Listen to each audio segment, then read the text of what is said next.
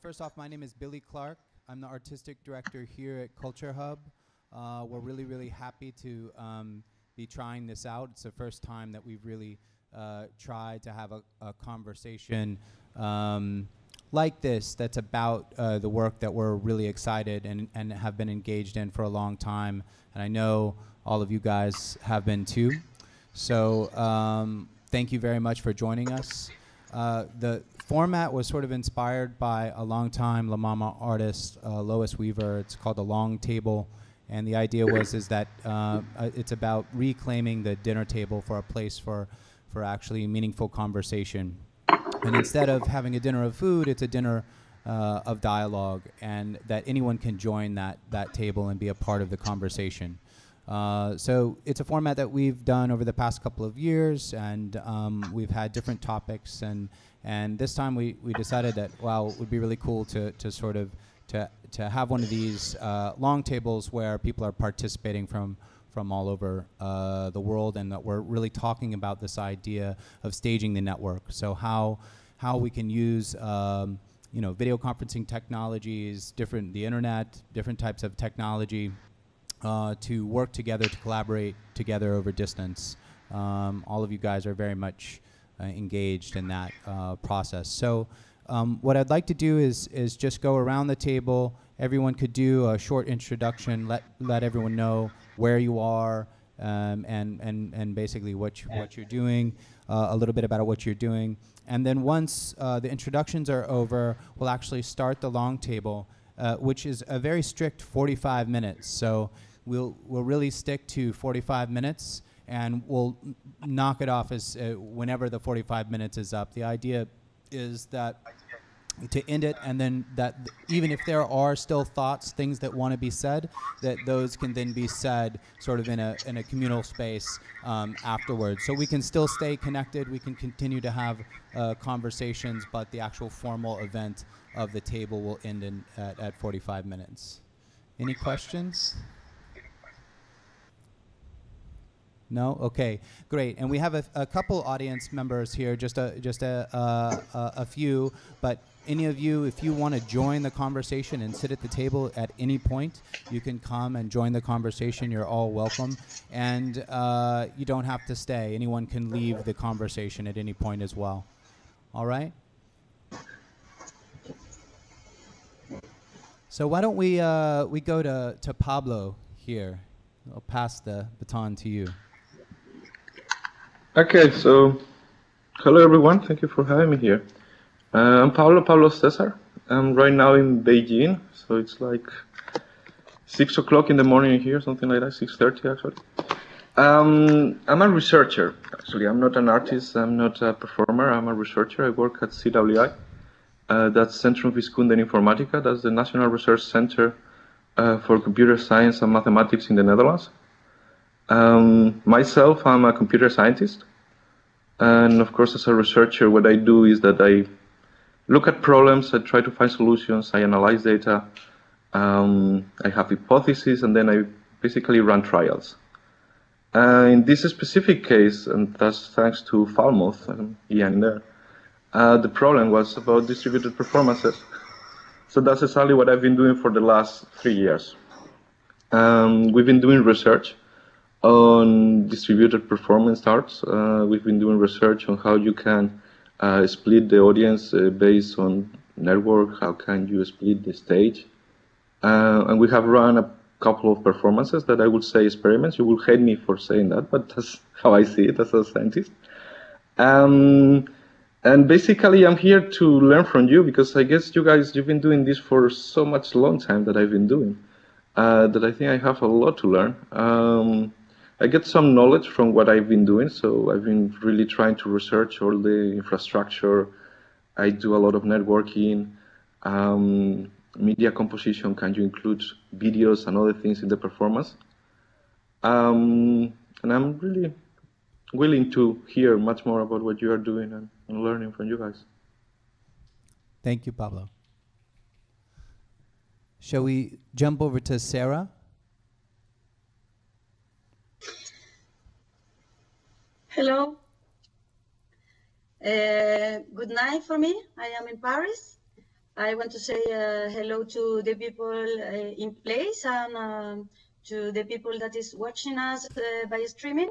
Thank you for the invitation. I hope everybody gets a good time together and learn each other. My name is Sara Malinaric. I am artistic director of Intact Project. It's a project about art and telepresence. With more than 10 years of experience, we are working on different formats to teleshare in a multi-users way. At the same time, lately, since 2011, we are working much more in robotic to transform the presence in physical phenomena. Our network is large. More than 300 artists has participated in Intact project in different countries, Canada, United States, Ecuador, France, Spain. And voila, it's more or less what I can share with you in general. And I'm here for learn of you and respond any question if I can. And just I want to say that I learned English by myself. So I ask a little patient if sometime I ask you repeat any question. Thank you. So maybe we can jump to Ian.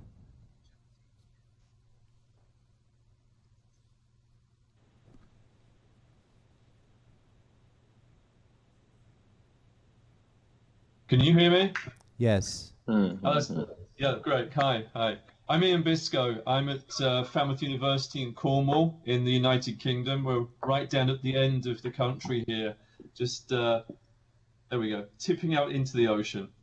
So my background is actually as a systems engineer in aerospace and communications. So I used to work with people like Boeing and NASA on projects like satellites, and took a late entry into research. So for the last few years, I've been here at Falmouth. I'm involved with a number of projects, one of which is Vconect, working with Pablo. And as Pablo said, one of the projects we did was working with Miracle Theatre on a two-site production of The Tempest, which happened just a month ago. I'm also going to be doing some work with Jason up in Manchester, who I'm sure will introduce himself next. And during the summer, I produced a digital arts festival where we had a performance which Jesse and Jason were involved in. So that was linking New York, Manchester, I think Paris and a few other places live with a stage that was in the middle of our old town during a tall ships race. And I've just started work on an online orchestra project where we're working with composers to develop an environment where people in remote locations that play orchestral instruments that want to play together can come online and play. But obviously orchestras are used, it's not jamming, so they're used to very small delay issues. So in that project, it's not just about technology. We're working with composers who will actually be composing orchestral pieces that embrace latency. So I'm in a number of different online performance projects and very interested to hear what other people are doing here this evening. Great, thank you. Let's jump over to Jason. Hi, everybody. Thanks for inviting me here. I've been working basically as part of Contact Theatre with Billy and Jesse over there, a number of telepresence-led pieces of work, which has actually propelled me into, I'm now a research PhD candidate at the University of Manchester Metropolitan University, and part of my work is about discovering intimacy within mediated environments, in particular things like telepresence, but also in much less media-rich scenarios. Like I think everyone here, my background has been kind of chaotic with I've made large-scale outdoor theatre performances back in the early 90s. That was just after I got a couple of degrees in sciences. So coming into the arts as an artist was kind of a laborious and strangely convoluted process. But now it seems to put me right in the middle of somewhere I really want to be.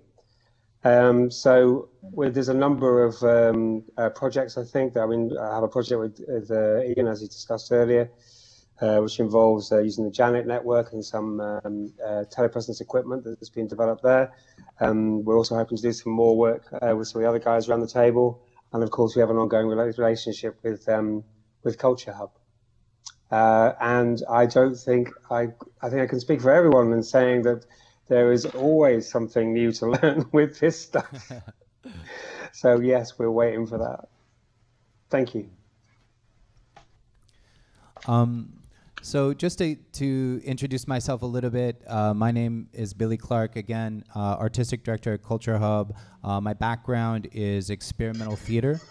And I sort of stumbled into this world. I was at La Mama, and for those of you that are not familiar with La Mama, it's a 50-plus year experimental performing arts presenter here in New York. And they had been working for 30-plus years, I guess, at the beginning, maybe closing on 40 now years, with an institute in Korea called the Seoul Institute of the Arts. We founded CultureHub in 2009 as to be a link between those organizations and to try to see how telepresence technology could connect those two locations to have more interactivity, both for education, but also being, I think from the very beginning, forward-thinking in the sense that we wanted it to be a platform to see how we could explore this as a platform for extending these very large analog networks that La Mama and the Seoul Institute had created. So we really started to focus on this aspect, not as a creator, as many of you are, really trying to develop platforms, but really from a user perspective, how would the performing arts utilize what is out there in the market already? How can we strap things together and use it? And obviously, our collaborations with Contact in the beginning and over the years have been a really big part of that development. So I want to pass it off to Jesse so he can introduce himself and also maybe start to frame a little bit of some of the things that he's been thinking about and that he's been discussing with all of you about where this is going, why it's going there, and why we should care.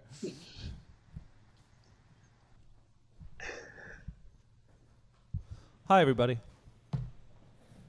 So experimental media is my day job. That's what I do for a living. It's kind of a new day job for me. I've been doing this for about 3 years now, and I find it's terribly invigorating. I don't want to stop.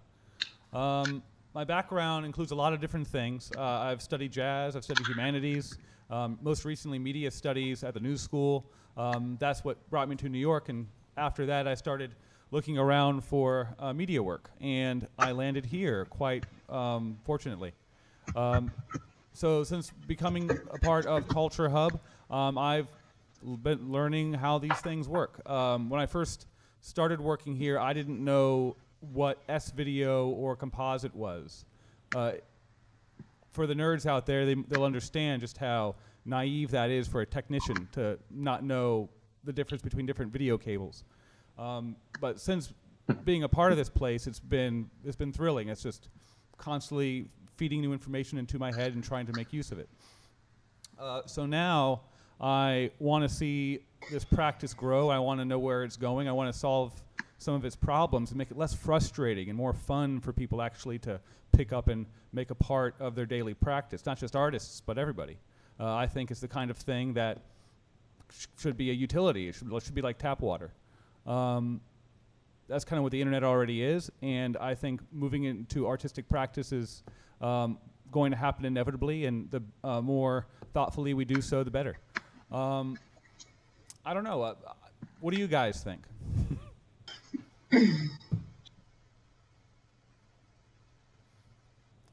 Well, here. I'll do something a little bit more packed. I'll bring up a subject that might have a little bit more content to it. I'm a big fan of instruments. I love a beautiful instrument. I very much, since working here, consider the venue to be an instrument. I think this studio here can be best described that way. It's something that you can use to express yourself, right? Not just to do a job, not just to do utilitarian tasks, but as an expressive thing, as something that can extend from you. And what a network does best is extend a venue, or at least that's very much what we're talking about. That's how I often frame this job. We are extending venues worldwide. A venue can be as simple as a bedroom, or it can be as complicated as the Met, as an opera house. That's how I frame this. That's how I usually explain this kind of thing to people that don't know what I'm talking about, to my parents, right, or someone that I meet on the street. I'd like to know, how do you guys explain this? How do you guys try to wrap this practice into a nutshell? If I have to call someone out, I would start with Ian, because Ian, I've spoken to you less, so I'm really excited to hear what you have to say.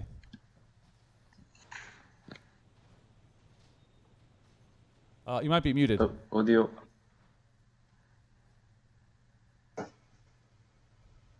Is that okay? There you go. There you go. Thank you. Yeah, sorry. Yeah, I was about to throw my 2 cents worth in anyway, Jesse. So I think for me, I think there's one important thing to think about, and that's whether it's a one-way or a two-way street.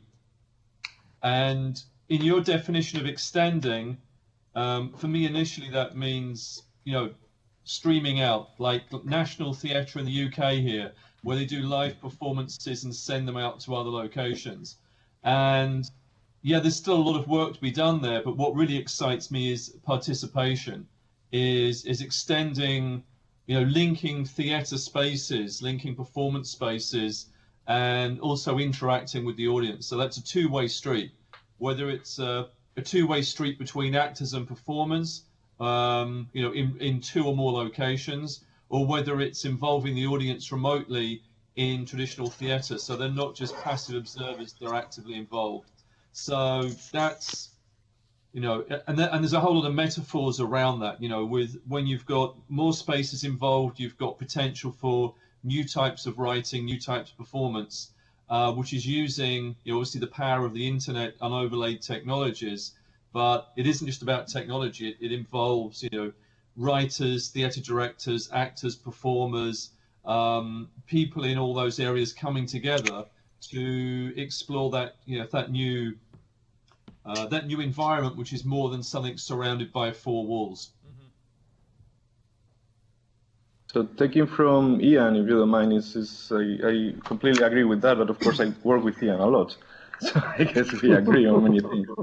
But for me, actually, the most interesting bit so far has been trying to figure out how can you involve the audience. So how can you make the audience that is remote as part of the play? And that's something that, of course, sometimes is forgotten, because, well, basically you want to reach out to many people, but that's not enough. You want to know how they feel, or you want to sense the audience somehow.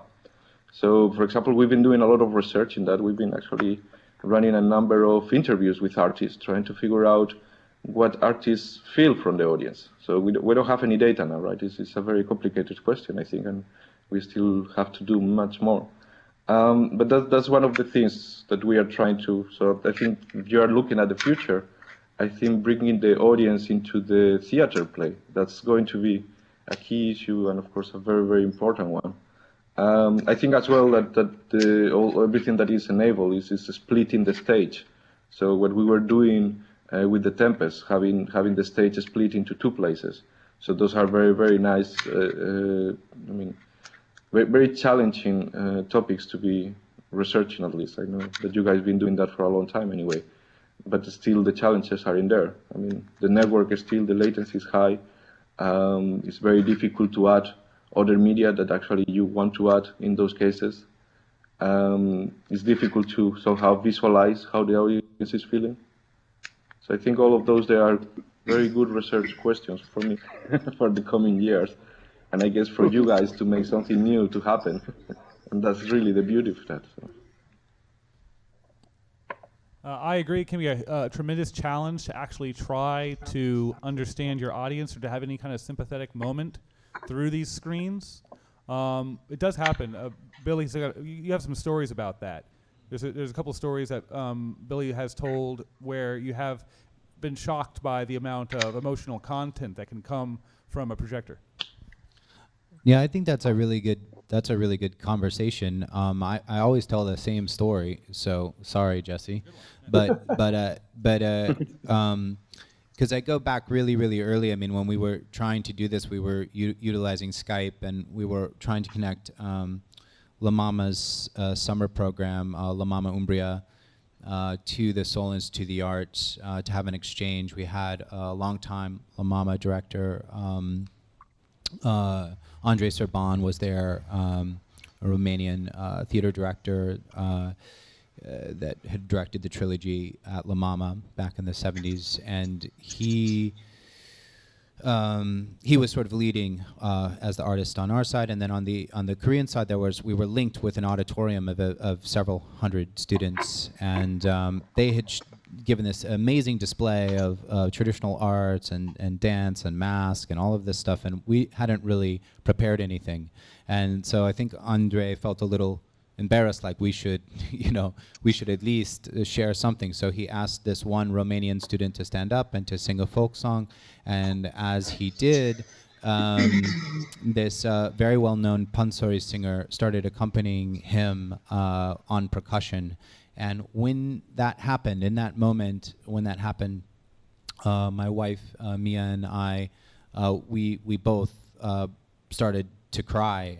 It was very moving, and I've thought a lot about why that was, trying to sort of dissect it and figure out what was the factor that made that so moving to us. And I think it had to do with the fact that these two communities, this one that was there in Italy and this other one that was in Korea, were very dear to our heart. And in that moment, there had been this spontaneous ability for those two rooms to be connected in a very palpable way. And that was what was moving about it. So I think that there's this idea that this stuff can't exist in a vacuum. It has to exist in a building of communities. So if we don't have a connection with one another, then we're not going to make compelling artwork together. And that there's a level of education, there's a level of practice, group practice, and all of these different layers that have to sort of exist in order for it to be compelling. But I do think that energy, the transference of energy, can transfer in a way that is impactful and meaningful. Mm. By now, Billy, after seeing this, and this is open up to everybody, by now, after doing this for a while, are there some practices that we're beginning to develop? Are there actually some rules that we have, some best practices, some methodologies, or some things that are to avoid when you're trying to actually reach out to an audience through a screen? Well, I'll just say one really short, specific one, not to bogart the microphone, but the other day we were doing a really large performance, one of the largest performances we did with the Seoul Institute of the Arts. We beamed 6 musicians into perform, 6 musicians, 8 singers, and 2 dancers in our small studio here that beamed into a production that was happening at the school that involved 200 artists at the school. And I was linked through, and I'd never actually used it before. It's called Kakao Talk, but it's a very commonly chat application and call application that's used in Korea, and I guess also other places for international chatting and calls and stuff. And it was interesting because in the dress rehearsal, I was wearing that as a comm, and I was on comm with the director of the show, Andrea Pucciotto, who's also from from Italy, from Spoleto, but that is teaching at the school currently. And he was calling the show and telling us, okay, get ready, you know, this is what's going on. And so that night I said, well, it would be amazing if actually we were all on comm, you know, like if me and Jesse and the main technician there and the director, if we were all on just one group comm. And so, you know, Kakao Talk doesn't do that. So then we tried to move off of that platform and we tried to do Google multi-call. And then I was finding that it was cutting out and I couldn't hear and it was getting too frustrating. And so we went back to Kakao. So the thing that when it comes around to practice is that realization and an advanced realization that we needed to be on comm in order to understand what was happening in the other space, that it was very slow to come to that realization, you know.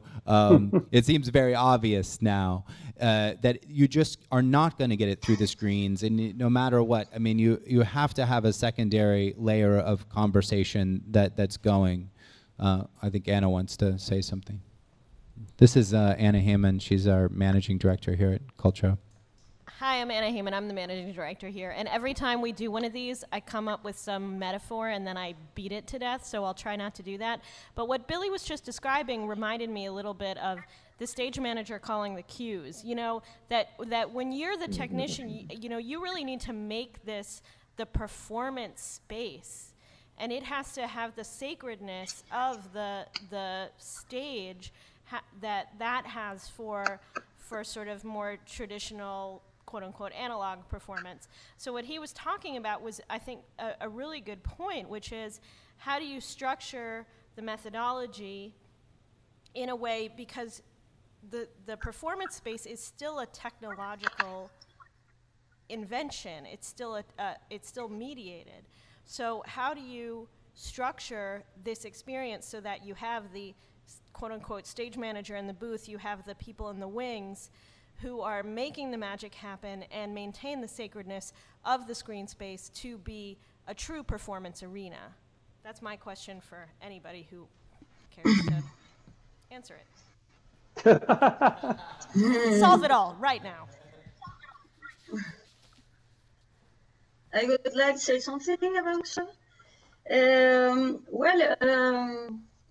For first question is, I think everybody here is agree about our great desire for the connection. We are actually addict to the feedback, and we need this feedback. And for me, because I moved to live in Spain 14 years ago, I felt really alone. I knew nobody. And I had a chat to talk with my friend. And I start with one question. Is it possible that people that don't know each other, when they connect, can talk with another language that is not words, you know? And we tried the first interaction among Chile, Sweden, and Spain. Was the first experiment. After that, the result was that in fact the artists connect, and many things happen. And for me, was so strong because there is something more than technology. There is something that is the emotional connection. After that, we decide to build a network to have a more stable contact with other artists, and we define 4 lines to advance. And the most important was to make workshop to train people in this kind of practice. We train the people, but in fact we are learning with them. But the most exciting part of my work is that as director of Intact, I try to link situation, link person, link environment, and looking for a global concert. But the last thing that I would like to say about this is all the time is a human problem. Even if we have the highest technology, the problem is the most of the time is to be in the same page, to have the same desire, the same challenger. And it is why we are proposing since long time ago to have a stable connection, to make it fluid, and try to live in the net, to learn and never disconnect because you are far, because you are sleeping. No, we propose a continuous flux of data because we need to learn to live in the net. And it's the only way that new histories, new tales arise in this new dimension, no? Where we are here, there, and in several places at the same time. This kind of interaction can produce things that never happened before, because the media is all the time is the condition of the message. Something that I love about your work, Sarah, is that you are as much of a performer and a theater practitioner as you are a media artist, right? And the media artist is not exactly the same thing as a theater person. And that's kind of one of the things that CultureHub struggles with, just inherently in our practice. You're kind of getting into that right there, because when you talk about having the network always on, it's kind of exposing the cables. You're exposing the wires. You're becoming very naked in front of the camera. You know, I mean, your life is out there a little bit, and that's very much the spirit of the media arts, where you just kind of let everything out. There's no big divide between the stage and the technician booth. It's kind of parts of the same thing a lot of the ways, or rather they're both a part of the show. I find that can be very true when you're trying to do a network show, is that when you stop trying to create the artifice and just sort of let the chatter and the cables, and just don't worry about the illusion so much. It's kind of Brecht might be the first, you know, sort of a forerunner of telematic arts, because you just kind of have to just be honest about it. There's no way of really trying to fake the illusion as much. Does anybody feel this tension between theater and media arts? This is something that I feel like CultureHub has to deal with a lot, because we often put those two characters in the room together and they just don't have the same point of view. Can I say something else? I think it's interesting to think about the media. What is the real meaning of telepresence?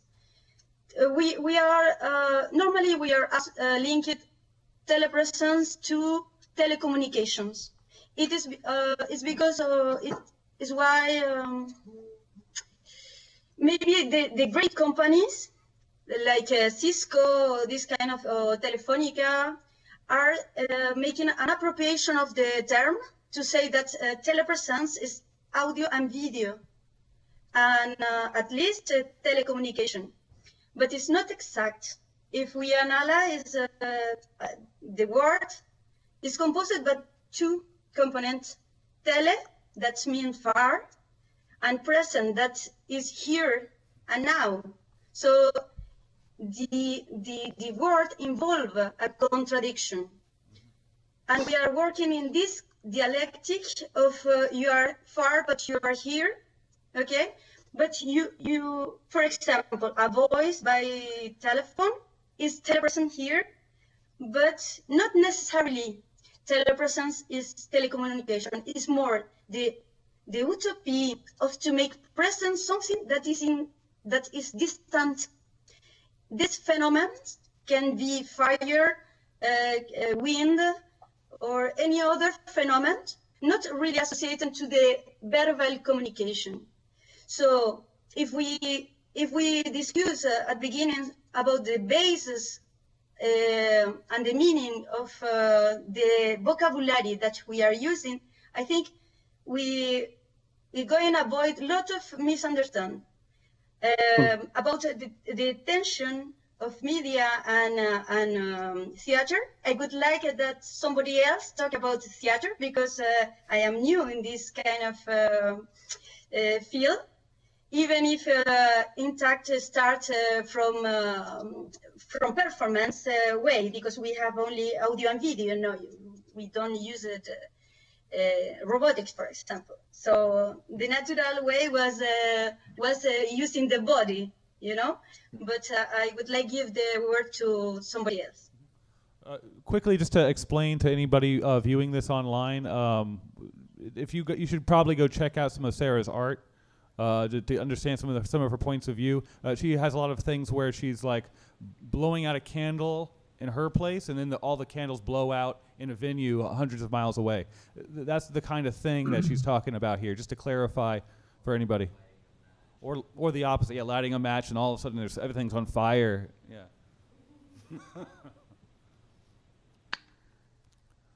Jason, in your experience as a theater technician, right? And that is someone who's going to be, I mean, you've been working with us on all kinds of different shows. You've seen this practice grow out of CultureHub. When you're working at Contact, you're not just working with theater, you're working with lots of different disciplines. Is there some group of artists or some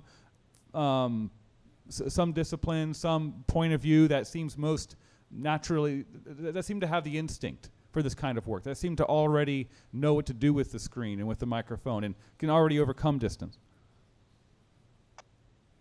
I think that kind of splits into a number of different issues, really. One is that over here in England, we have a very particular split in terms of the way that live performance happens, which is that, whoa, that was noisy. There's a bit of performance happening right now. Did everyone hear that? Or was it just me? The noise is in my head. In theatre terms, about 80% of this, I would guess, of performance in the UK is basically theatre, which would be musical theatre or traditional theatre. The sort of thing we've been talking about, the sort of thing where you have a stage prompt, the sort of thing where you have a number of technicians in the wings and you have actors who will come on and say words and be lit, and you might have background noises. And it seems to me that a lot of the time that we create telematic art, it's a very easy framing to just drop into.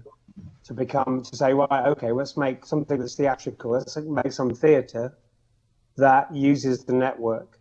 So it may have performers in different locations, it may have an audiovisual stream, but basically we're using the same general theatrical techniques, which also has its own problems. For example, the one that we continually hit against, I'm just going to pick on one example here, is the fact that the projection screen isn't the camera. So when performers look at each other, you know, when I'm looking at you now, you know, I'm not looking at you. I'm lucky I've got a small screen. If I was using my phone, it'd be an even smaller screen and the camera would be even closer. But we see all these things in science fiction movies where someone points at a wall and suddenly it becomes a holodeck. We have nothing like that. The only way we can do that is by putting a camera somewhere close to a screen. Anyway, that's within that practice. Within the notion of performance, people who I would say in the UK who work in performance, as distinct from theatre, they're very quick to understand and to deal with technology in all its myriad forms. In fact, just before we started here, I was in the middle of a pervasive gaming system which involves me sending, receiving texts, hearing voice communications, getting emails, going to websites, and basically burrowing down a kind of Alice rabbit hole. And that's occurring over multiple different formats in both real time and in delayed time. So on the one side, you have the idea of collapsing new technology, telematics, into recreating theatre, but with some technology. On the other side, you have performance, which is about, in many cases, I think will be more about saying, what on earth can we do with all this stuff? And of course, we're going to leave the wires open because, of course, we want you to know that that's how we're doing it.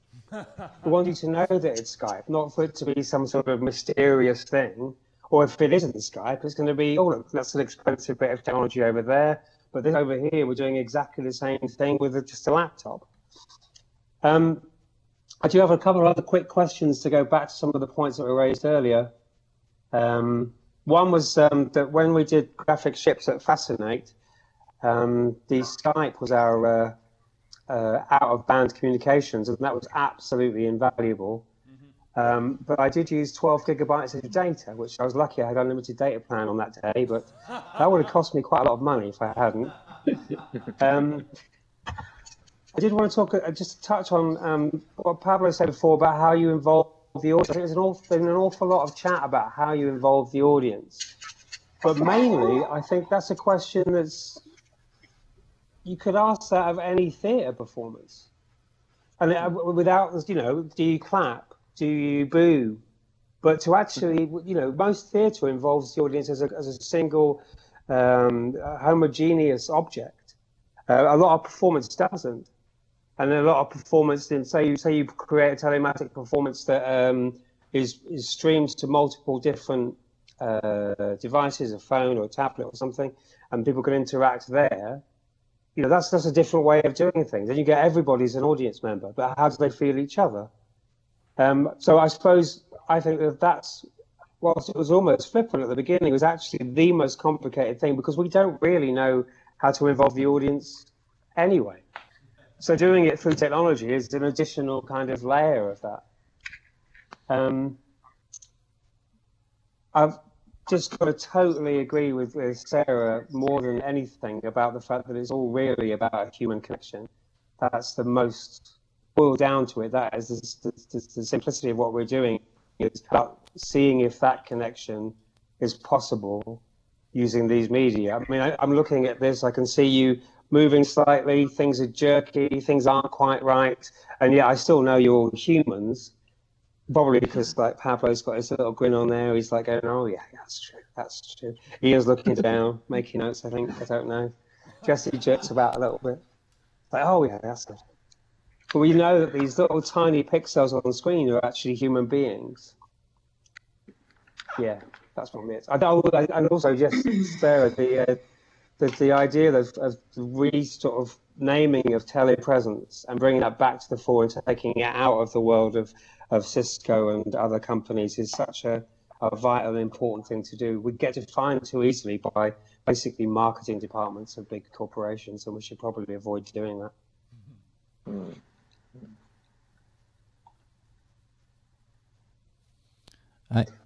I just wanted to respond quickly to that thought because I'd never really thought about this before, but because you're always looking for this idea of like what does doing this within the context of this medium actually add, right? So it's taking away all of this data, it's creating all of this limitations, which I think is one of the things that adds ultimately this idea that I think it's why we are all drawn to it is that it's so hard in a way.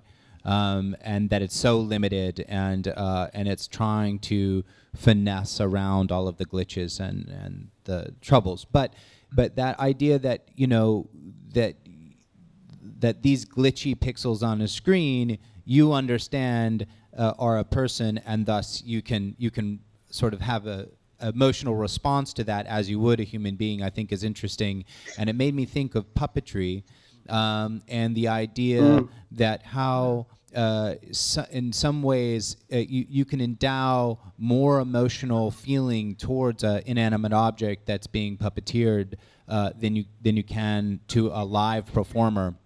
It's like an animal. There's something, because it is so it's helpless. It makes you feel more for it, I think. And so I'm wondering if there's a way that we can use this medium in that way, where we can get more bang for our buck, or more emotion out of the fact that it is this distance. And I mean that completely outside of the idea, because long since has gone. I mean, Nam June Paik was doing this stuff already in the like the late 70s, early 80s. So it's not the newness of it that should be. It shouldn't be a gimmick. It should really be what, you know, why is this important, and what can we get out of it, of the medium. I know my favorite restriction. Can I just add a quick? Ian, go ahead. Yeah. Oh, yeah. I just had a quick point. In terms of where we are with technology, if I was to parallel it with something else in theatre, such as light. So I think if you look at theatre has gone from candles to gas lamps to arc lamps to you know, incandescent lamps to spotlights to vari lights to fully computer controlled stage lighting, LED lighting. We're kind of at the arc lamp phase in where we are with using it technology. You know, we're just kind of saying, oh, look, there's some technology here that can do a different type of theatre and pull audiences in. And so, of course, we're experimenting. So I think there's so much more. You know, other people will develop technology for other purposes, and we'll be able to adapt that and use that and get stuff that's off the shelf. And probably not surprisingly, my background is as a system integrator, so I see this as the technology is a system integration task. You find new technologies that are stable, that are available cheaply because they've been developed for something else, and then you bolt them together, and then you work with all those other people like set designers and theatrical people, and it's the combination of those that then, you know, creates new mediums and new formats of performance and bringing people together and new opportunities. But, you know, we're at a very early stage. Ian, as someone who I really like the sorry. Go ahead, Jason. I was just going to say I like the sort of timeline of that, Ian. But at the end of the day, all of those things basically provide light of slightly different types. Whereas they're kind of the basic nature of the two-way remote system. Do very many different things. I mean, I'm very interested in action at a distance, very much interested in the kind of the match flame idea that was talked about earlier, those sort of things, which I think this is not so much about. This is perhaps we're at the candle, perhaps. Maybe we are at the candle. Maybe before this there was no candle.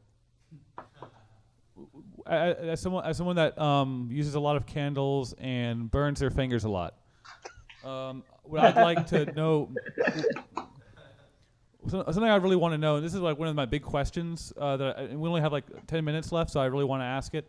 What do we need to get this job done better? Like, what's missing? Not just gear, of course, but also methodologies, practices. What's the big missing, like some of the big missing elements out there? And where are we going with this? Like, when we are talking about the end point or the end game or our big goals with this discipline, what are you guys daydreaming about? So, like, where do you want to go, and how do you think we need to get there?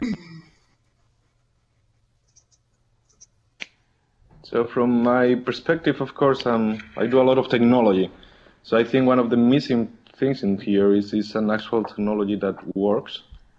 I mean, we are using basically something like this system, which basically assumes that I have a camera and I look at the camera and then you see me. And actually we are using that for doing performing arts, for God's sake. It just doesn't make any sense, right? So I think that a full new technology that actually takes into account the requirements. So as you guys were saying, right, we are just starting, and we need a full dialogue with the artists, with the people who is doing this, who is actually making this happen, in order to understand what are the requirements, what are the things that they are needed. I was very interested actually about everything you guys were saying, about puppeteering, about robotics, about how you visualize things or not, about the problems that you're having in your daily productions. I really like, for example, when we had the Tempest, I noticed all that layer of complexity that was added to everything. So in which you really needed mechanisms at the performance level, you really needed some people that they were communicating and that they had much more than just the typical things that you will do in the theater. So I love from Jason when he was mentioning that how difficult it is for the actor to actually look at the other actor in the other location. So there are just so many things that they need to happen in there at the technological level that's of course an essential first step. And then what I will hope is that new productions are coming. So at the moment in which we are creating technology that it actually allows for doing new things, then I'm sure that new productions are coming. I will hope, of course, that writers as well, they do and develop new ideas. I'm a scientist, right? So for me, the end point is writing a paper and get it accepted. That's basically my end point. But if I can help you guys in actually developing something new that actually connect people, then I will be even happier, right? It's just...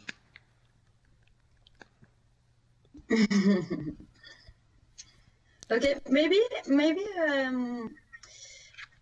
Well, I would like to recover some words from Gilly, that previously you said how emotion you can feel when you know that there is another person very far for you in this moment.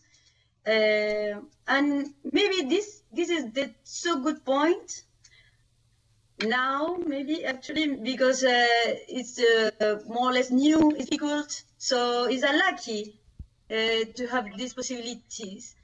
But in theater, I think according you worries what you were talking before, I feel that if the people from theater and some directors that came to us to talk about to make a piece for theater in telepresence, they have the same difficulties. It means, for example, the fact to repeat every night the same piece and make it in real time. So if we have to assume the fact that is emotion, this emotion is because it's unique, because it's a precise moment and so fragile that is possible nothing happened one night. And what you can do, you say, okay, you give back the money to everybody and say, okay, the show must go on. So we are using medias that involve the idea of fragility, complexity, and theater is looking for the stability. So this is the conflict when we are talking about presence. We are talking about the economy of the presence. And if we experiment, we are not trying to arrive to the stabilization of the presence. We want to move, maybe because we are a little anarchist project. We are not looking for the final stability. We are trying to move the network in a recursive way, where you define the another stage depending your movement. I move, so I'm moving you at the same time. So nobody can to be or stay in place. Everybody is moving. So this kind of exercise in network is difficult to reproduce every night like the first night. I suppose in theater every time is different, but we are taking very high risk, and we need to assume that it is happening, and it's real time, it's fragile, and we are proposing our next piece of work, and I finish with this, directly to talk about the connection. It means, for example, we made a big ship, 15 meters long in Media La Prado, and something failed, okay?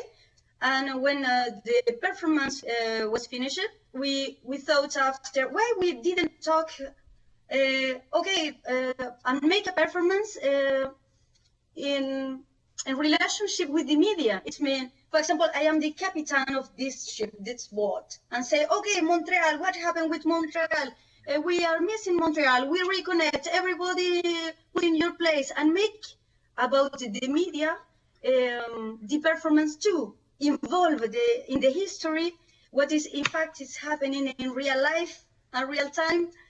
maybe this is the little difference about our challengers or respect to the theater. But if we can contribute in theater to make it possible and create another fantasies, real fantasies, I'm here too.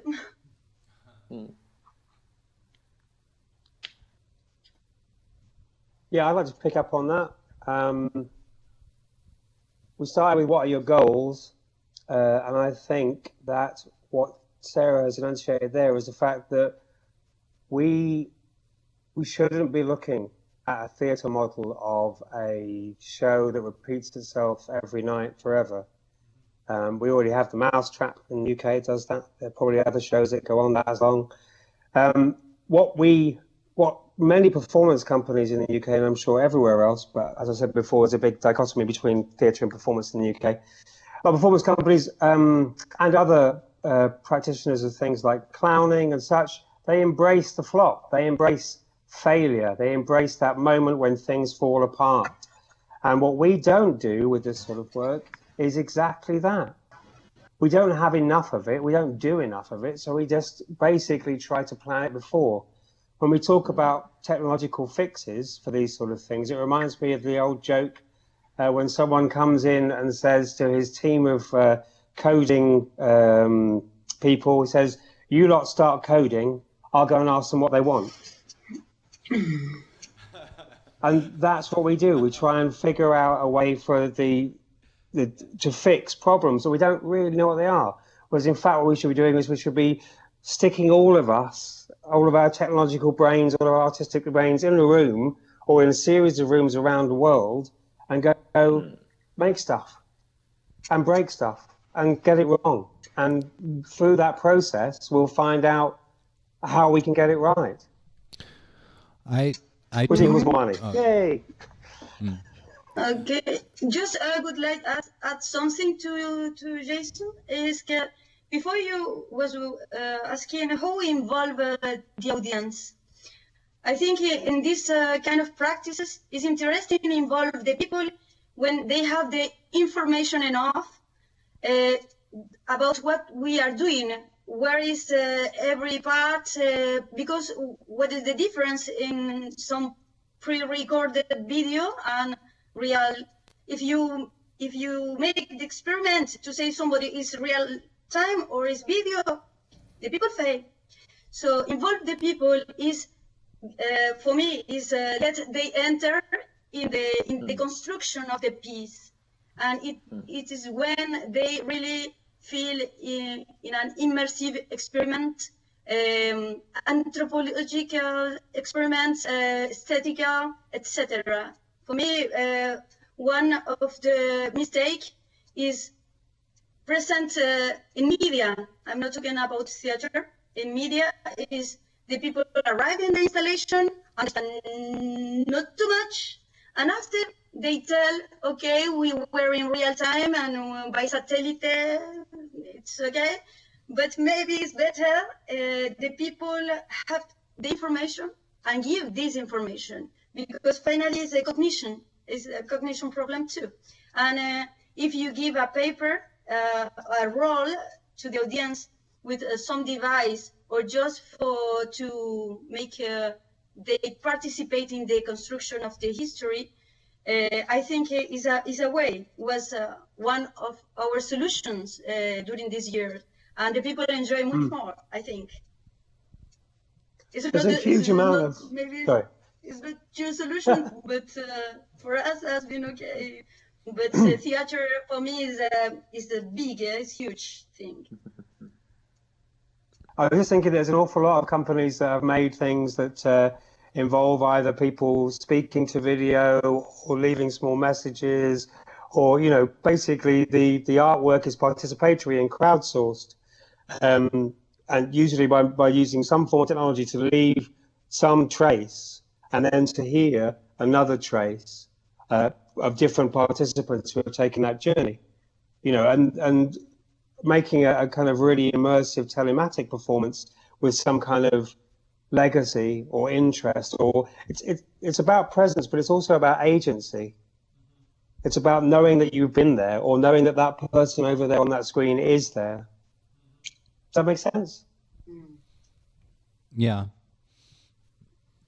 Yeah, I think it's also about a process too. You know, I mean, I think that the fact that things are happening in this process. I mean, when I look back to Ellen Stewart's work and how she brought people of many different disciplines, many different cultural backgrounds, you know, just brought a very diverse mix of people together to make something.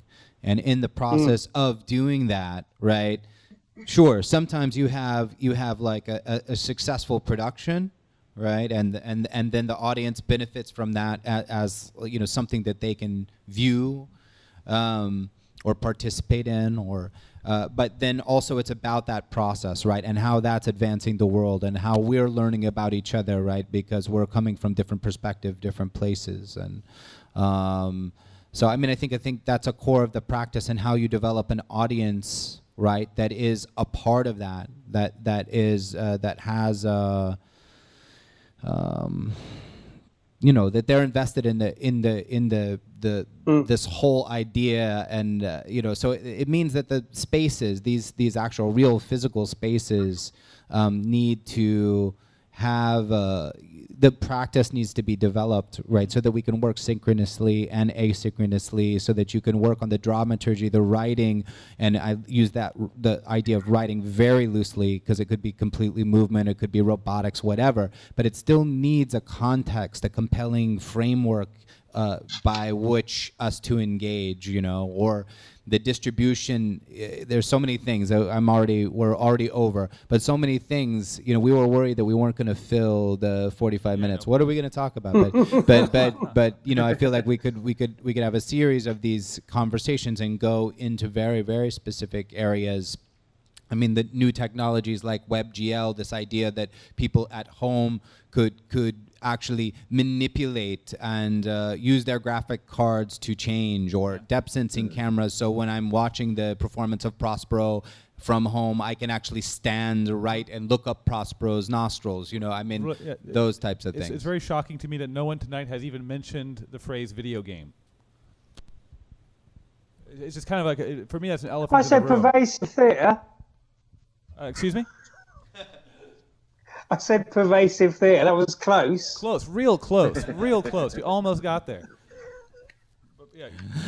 Well, I'm basically going to say that we're at the time that we've said that we would stop at, but I think we should leave the channel open, and if there's some other conversations or other comments and things that need to be said, then we should allow that to happen. But we'll feel now that we're just in a room together, the formality is gone, and we can just chat with one another for a little bit before we say good morning and good night to some of you.